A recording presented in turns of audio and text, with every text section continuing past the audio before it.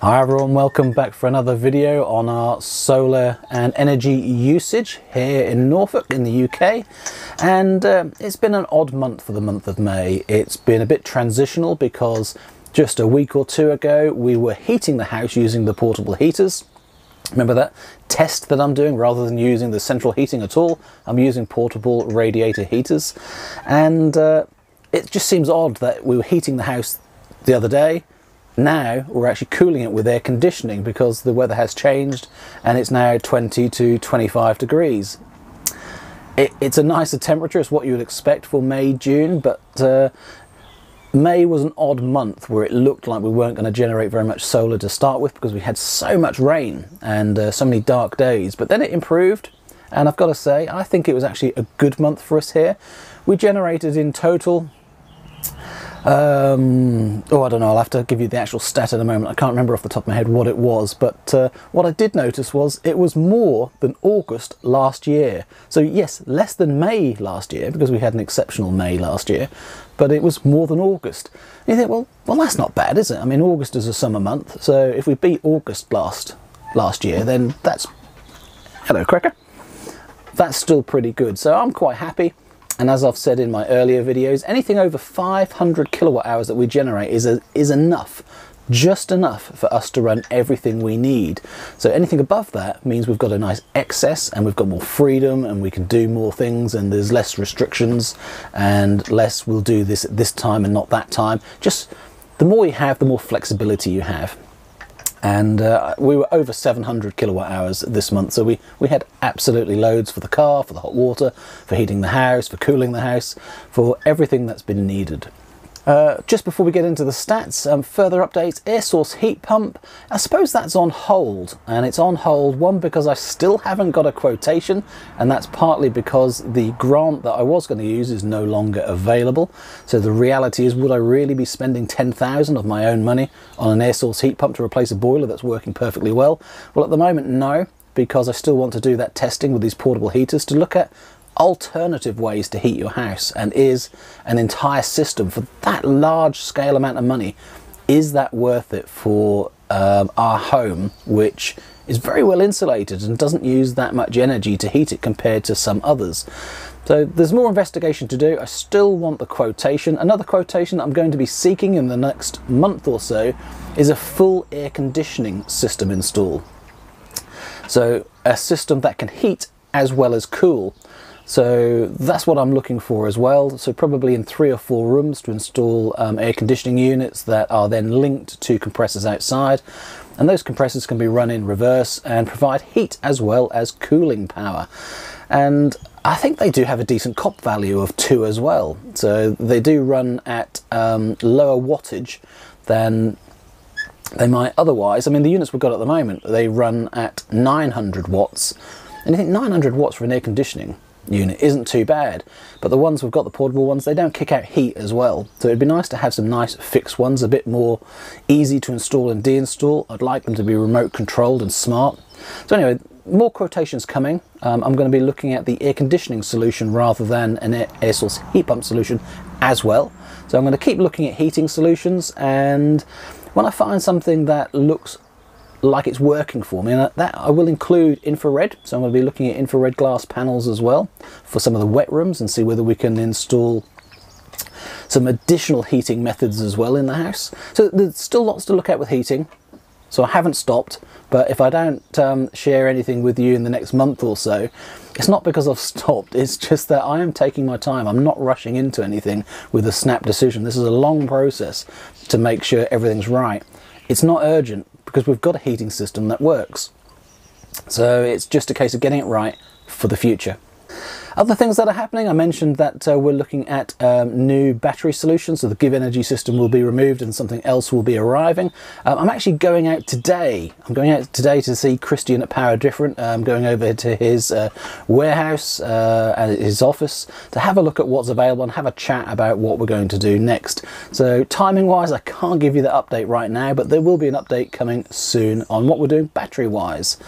I think I've definitely learned with the testing that I've done that a 5 kilowatt hour battery for us isn't quite enough. Money wise and making the best use of it, it works quite well. We can utilise it. I mean, now in the summer, if I don't use anything overnight, then we'll wake up and we have nearly 70% of battery left from a 5 kilowatt hour battery. So in the summer it hardly gets used during the day at all, and there's very little usage at night, so it's plenty big enough. But in the winter, 5 kilowatt hours just isn't enough to do what we want. And 5 kilowatt hours isn't enough to provide that flexibility. If you want to boost charging your car in the morning and there isn't a lot of solar, but you want to use the energy in the battery, the 5 kilowatt hour battery I have got at the moment just doesn't give me that flexibility. So the testing I've done has taught me that I need a little bit more. I want a bit more power and a bit more capacity in a home storage battery. Anyway, there's enough of what's been going on over the month. Let's get into the statistics and you can see in the numbers how it's been going for us. But I think a pretty good month overall. Right then, here we go. So our combined generation for the month of May was 774.5 kilowatt hours. Not too bad, and as I said, more than August last year, which is really good. Our Solis inverter, 3.6 kilowatts with 3.9 kilowatts of solar panels connected, that generated just under 500 kilowatt hours. The best day was the 30th of May, where we generated 29 kilowatt hours on this array. And the worst day was the 8th of May, where we only generated 3 kilowatt hours. Our Solaredge inverter, that's a 2 kilowatt inverter with 2.4 kilowatts of solar panels, that typically generates about 55% of the first inverter. So we generated a total of 277 kilowatt hours for the month of May using the Solaredge inverter. So added to the almost 500 of the first inverter, that gives us the total, and that's what gives us plenty of energy. Adding that second array has really helped here. Something I've noticed over the last month or so is that the Solaredge app is even more accurate at the moment for import and export values, so it's only a tenth out from what OCTOPUS Energy says and obviously bills me for. We exported a shade over 242 kilowatt hours for the month and imported just over 50 kilowatt hours. 33 of those were imported during plunge periods. So there were 2 during the month of May, so it's 33 kilowatt hours that I didn't pay anything for. In fact, they paid me a fraction of a pence to consume that energy. The Givenergy battery solution doesn't show the same level of accuracy for import, export and generation, but it does show 93 kilowatt hours going into the battery from solar and 76 kilowatt hours or just over coming out of the battery. These charts from Givenergy are quite good. On the generation side, it shows what the sunlight was like during the month on the top chart, and then you've got the grid draw in the one in the middle, so you can see the 2 days where we imported quite a lot because of the plunge prices, and then the export below. So the more sunshine there is, the more we're starting to export. Our solar panels face almost directly south, just slightly southeast, and what we can see here on one of the days in May is that the curve looks very, very even. So we're obviously getting to a midpoint in the year where we're optimizing the amount of solar that we're getting. Those 50 kilowatt hours from the grid, that cost us a whopping £9.65 for the month, including the standing charge, and at an average price of just 6.18 pence per kilowatt hour. So those 2 plungers in the month of May really helped reduce the average price. And yes, at the moment in the UK, the OCTOPUS Agile prices are very high on average. But as you can see, I'm only paying 6 pence a kilowatt hour. Very, very happy with that.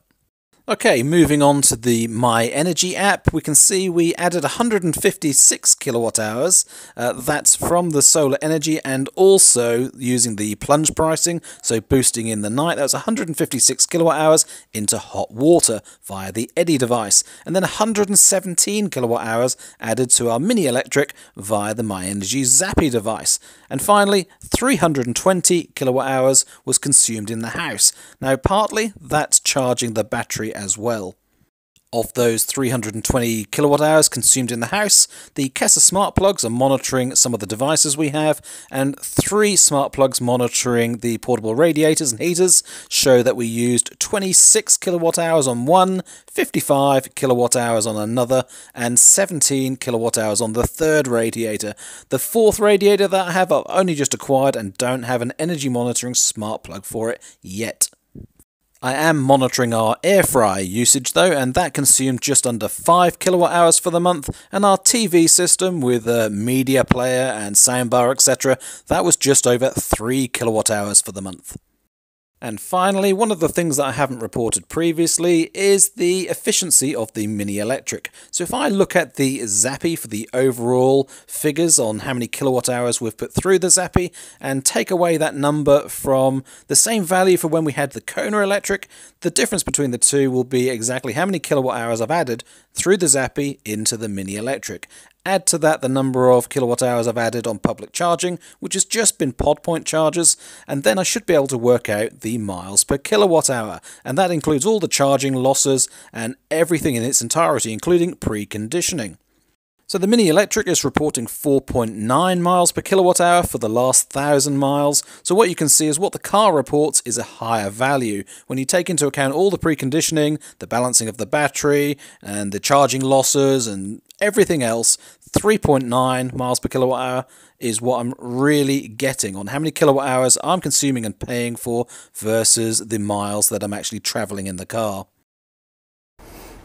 Thank you so much for watching. I hope you enjoyed that. I hope there was something there that you found useful, and please don't forget to like, share and subscribe with the video, and also leave some comments. I would love to hear what you're doing with your solar configuration and electric car, etc., and what your statistics were. How have you been getting on for the month of May?